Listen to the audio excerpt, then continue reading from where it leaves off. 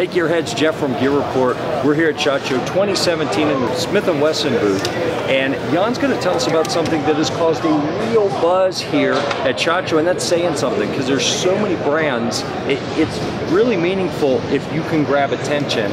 The M&P 2.0 has done just that. So Jan, why? What do we have here? Okay, Jeff. Well, we're really excited to showcase the new M&P 2.0 pistol here at SHOT Show, and it has been really exciting since day one when we were out at Industry Day at the range. People had a chance to put their hands on it. So basically what we've done is we've taken M&P to the next level. Right. So we've been in the market a little over 10 years with the M&P pistol. It's been really proven in law enforcement, sports shooting, recreational protection. Right. And we've taken the design and added new innovation and feedback, and we've come up with the new 2.0, which a lot of changes in many different areas. All right. And I'd love to show you the highlights on them. Yeah, let's do it. Really point them out. We're here in the booth. Of course, it's a deactivated gun. But first and foremost is the new M&P 2.0 trigger. Okay. So it is lighter, crisper, and has a nice tactile, audible reset. So a major enhancement, if you will, in the trigger and the strike-of-fire pistol. We also incorporated a more aggressive texturing on the grip, and all throughout the grip area, the side panels, the front, and on the removable dimensional palm swell grips, which M&P is really known for.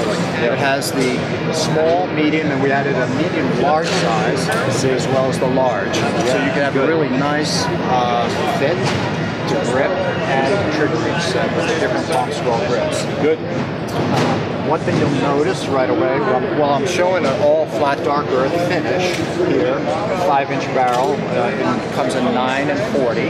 And then in the black version, we have a 4 1/4 inch, 9 and 40, and a 4 1/2 inch, 45. So we have the 3 calibers of the M2.0. We just launched this week. It's available in the marketplace at $5.99 MSRP. Okay, great.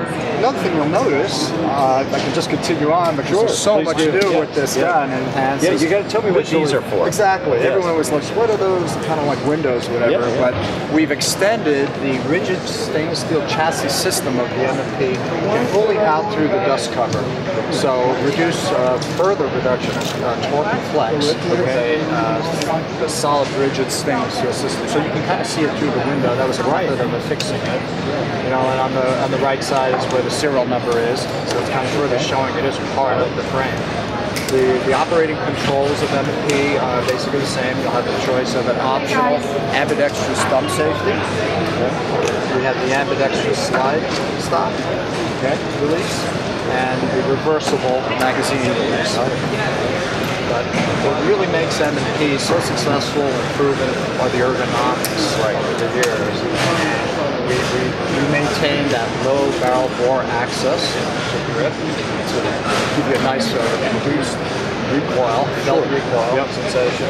And we have the M&P 18-degree grip angle, which we felt is the optimal grip angle. It will be a very natural point of aim.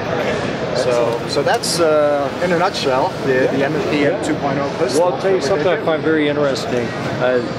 If we could say a lot of brands, without being specific, like to put a lot of grooves and things on the front that they may fit the designer, but they may not fit everyone else. And I love that you guys have gone with some good texture to give you grip without, you know, putting anything that's going to work for some people and not work for others.